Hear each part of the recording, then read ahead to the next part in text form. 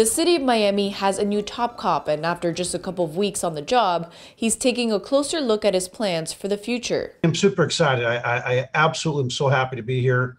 My family's looking forward to coming here and just to be meeting all these great police officers that are full of energy and enthusiastic and caring, and this community is just we're off to a great start now. Chief Art Acevedo comes to the Magic City from Houston, where he led the nation's fourth largest police department for almost 5 years.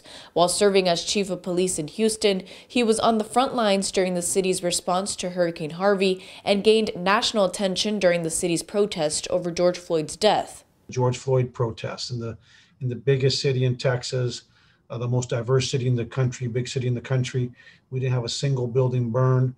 And I think that when you have mayors from other cities, including other big cities in Texas, calling you as the police chief, asking you, how did you get it done? How did your men and women get it done?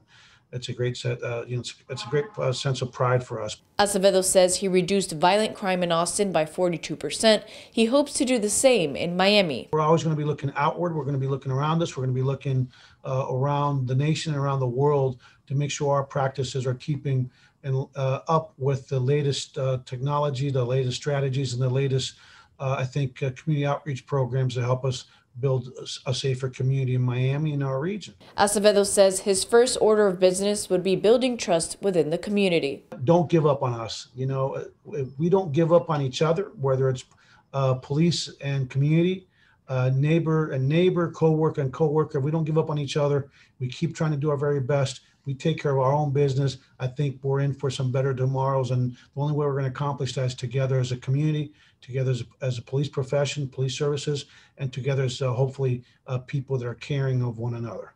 Chief Acevedo was born in Cuba and came to the U.S. as a refugee in 1968 when he was 4 years old. He replaces Miami Chief Police George Colina, who retired in February after being Miami's Chief of Police for 3 years. Melissa Marrero, WSFL TV.